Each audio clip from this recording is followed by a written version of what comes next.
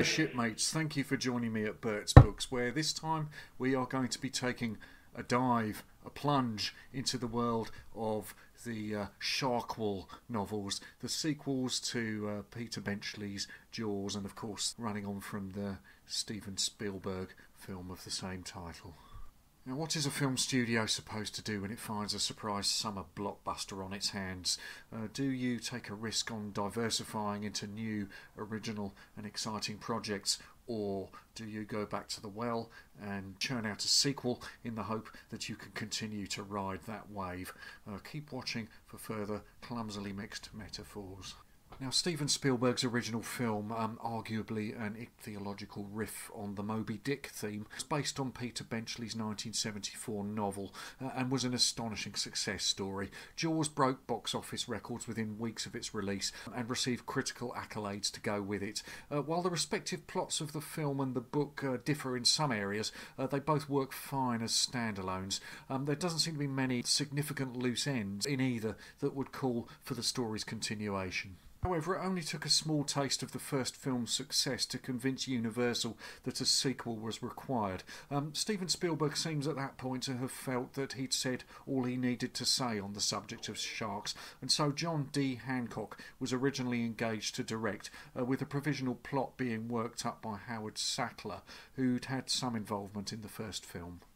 Supposedly this was originally pitched as being a prequel concerning Quint's naval experiences, which were formative in his subsequent kill-them-all attitude towards sharks as a species. However, the development and realisation of the second film was a notoriously troubled process, which involved a change of director to Jono Svark, a change of plot to a chronological sequel, with a script being heavily revised by Carl Gottlieb. The eventual, and some may say inevitable, novelisation was based on an intermediate Howard Sackler Dorothy Tristan screenplay and was handled by veteran TV writer Hank Searls, whose previous novels included The Crowded Sky and The Penetrators, both of which had successfully received the cinematic treatment. Now, I've got to hold my hand up to a certain level of bias here, as at quite a young age I bought this novel the first time around. This was my first exposure to the franchise. I'd been far too young to have seen the film, and I hadn't read the Benchley book. I don't remember either film being televised in the UK until sometime in the 80s, although Action Comic had obliged my age group with the heavily influenced and rather controversial Hookjaw story. My first copy was the other version of this, the version with the girl in the yellow bikini, which admittedly sort of caught my interest at that age. But Bikini Girl apart, I remember being instantly hooked, no pun intended, by Searles' writing. He leads us in with a description of the marine environment that emphasises an eerie kind of loneliness. There's a pair of ageing scuba divers, co-owners of the powerboat Miss Carriage. That went above my head at the time. They're contemplating their annual spring dive with a level of enthusiasm that's been diminishing by the year. They're clearly diving partners rather than friends. We don't learn either's name, and the one we're introduced to is the Doctor, sneakily glugging a few shots of bourbon down to get his courage up. He clearly doesn't relish the prospect, dimly aware as he is of that part of the coast's recent phantoms, namely the rogue great white shark that famously terrorised this area 2 years previously and which lurks at the edge of his consciousness. Meanwhile, we're made aware that they're far from alone within this stretch of the ocean. A large female great white, gravid from a frenzied interaction with the possessor of two yard-long salami-shaped claspers belonging to, guess who, a couple of years previously. I'm going on the assumption that Searles did his homework on shark biology, although Wikipedia gives that species an 11-month gestation period, confusingly. Anyway, she's not eaten since a cod feast off Nantucket, and for a mile ahead of her, the other wildlife's sensory apparatus are warning them to give her a wide berth.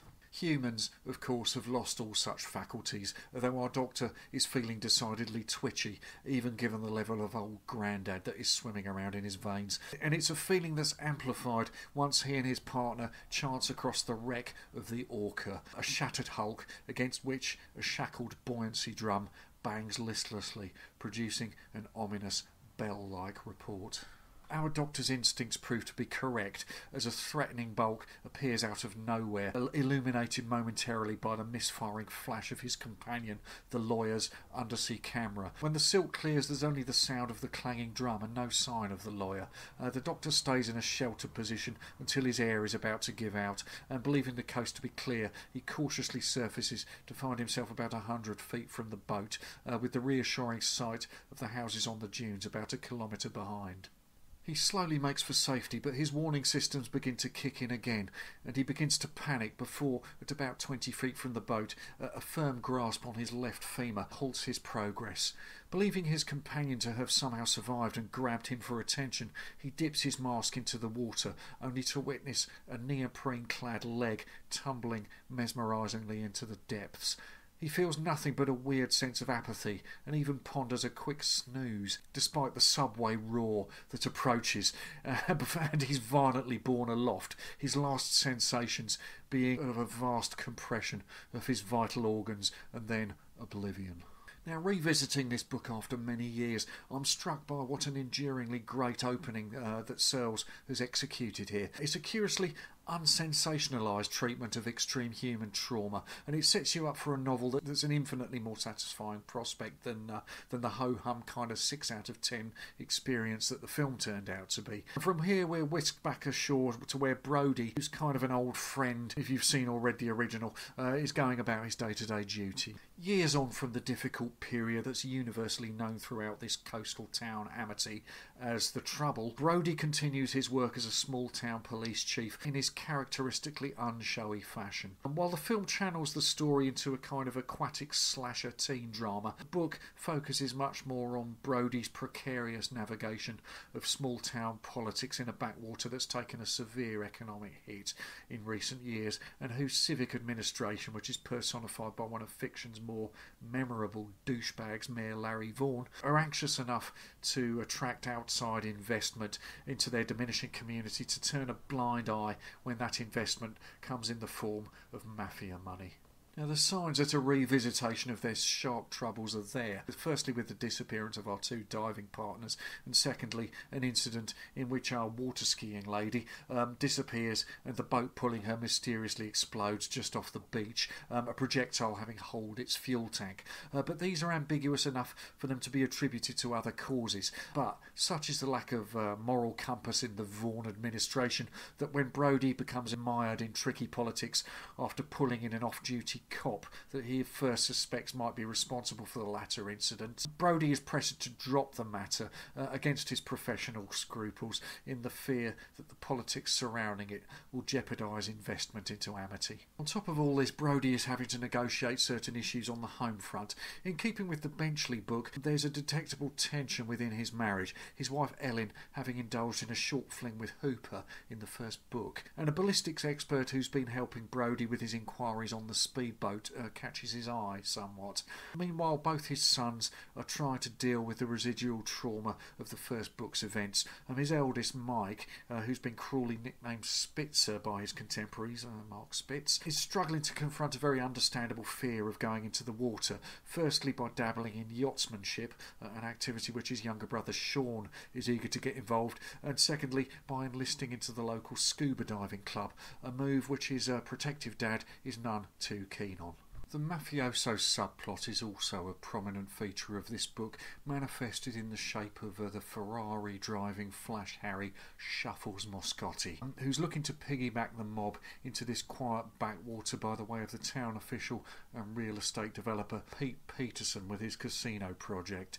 In the meantime, town pharmacist Nate Starbuck is suddenly desperate to shift his own piece of real estate. He's been entrusted with the development of the film from the recovered diver's camera. The sly old bastard has realised before anyone that the town's troubles have returned and is using that information to his own advantage. Meanwhile, the shark, as its birthing time nears, is becoming increasingly frantic to feed, even chomping down on a US Navy sonar ball, bringing down the operating helicopter in the process. The Navy are concerned enough about this expensive piece of equipment, never mind the helicopter crew, to offer a bounty for its location and its retrieval.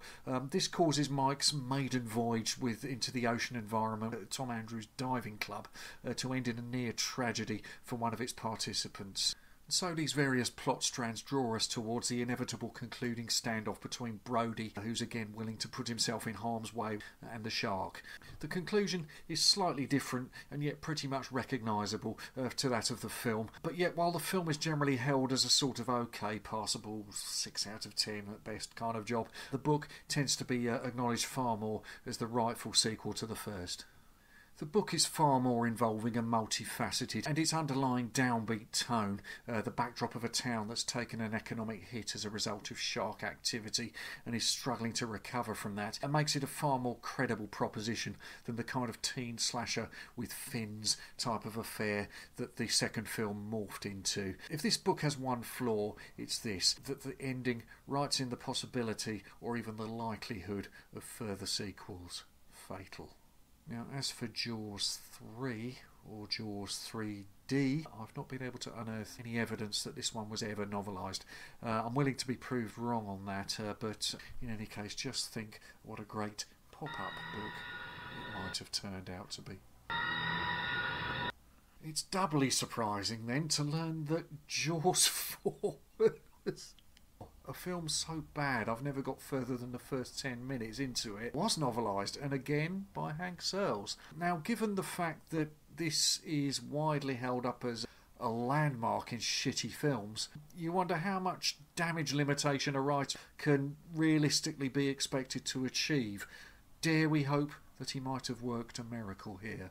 Well, not really, but given what he's got to work with, by this stage there's little reason for even the most ardent Jaws fan to feel involved with the storyline, and besides, the book is littered with flashbacks to Jaws 2. Brody's gone, dead, driven to an early demise supposedly by lingering shark-related stress. Now, the oddness of that premise has been commented on many times. He's seen off the two biggest, baddest great white sharks in existence, and yet rather than set himself up as the Buffalo Bill of sharks, instead he's wasted away from shark paranoia. This leaves Ellen with her now grown-up kids. Sean has inherited his dad's vocation as a local cop, while Mike has become, what else? A marine biologist. Anyhow, Sean is called out on duty one foggy night just before Christmas to haul a loose piling out of the channel, and you can probably guess how that ends up. It's another damn shark, and it got Sean. It got little Sean. The problem is, it's just really difficult to give a shit by this point. Sorry, it's taken 4 films and 4 different sharks for one of them to sink its teeth into a Brody. Mike and his wife head up for the funeral, and Ellen promptly tries to talk Mike out of doing any more diving, because she knows in her bones that the shark has somehow got it in for the Brodies. This is how it's marketed. The revenge. This time it's personal. Anyhow, she's persuaded to get away from it all, to go and join Mike and family down in the Bahamas for Christmas, where she's ferried about by the lovable rascal island-hopping charter pilot Hoagie Newcomb, the character played rather perplexingly by a sleepwalking Michael Caine in the film. Of course, the shark stalks her all the way down to the Bahamas. This unlikely migration seems to be attributed, in the book at least, to the power of voodoo, which is called into play by a local Abaya man who's got a grudge against Mike and family by the name of Papa Jacques, which I'll buy over the notion of a shark family feud, as postulated by Ellen. So anyway, a bunch of silly old bollocks ensues, a subplots encompassing tropical gangster dope smuggling action and modern sculpture. Another formidable great white loses its place at the apex of the food chain thanks to Brody family pluck. But it's all a bit unnecessary, really. The most significant difference between this and the film is that I could get through this. Not with anything like the same level of involvement and enjoyment as Jaws 2, but to his credit, Searle, if he doesn't transform this into a silk purse, he gets you through it more or less. Ultimately, though, this is just curiosity or kitsch value only. The Jaws franchise loses any semblance of being worthwhile the moment that Martin Brody drops out of the plot. In the absence of any significant unresolved business from the first film, perhaps the main justification for even the second is Brody's likeability. He's wonderfully realised in both films by Roy Scheider as an unshowy kind of every man, every cop type of hero.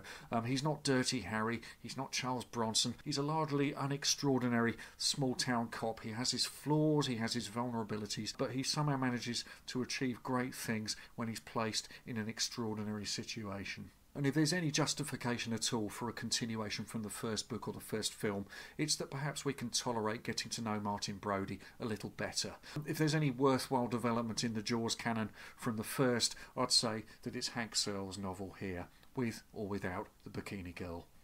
Incidentally, it's worth pointing out that later in his life, Peter Benchley may be somewhat regretful at the negative perception of sharks from his original novel. Became quite a prominent champion of shark protection. As he's now more broadly publicly aware, humans aren't really that high in the order of a shark's favourite dishes. The exception being, of course, whether it's harbouring a deep personal resentment against your family or that it's been instructed to attack you by a voodoo man. Sharks come and go, Ellen. People have got nothing to do with it. Give it a kick in the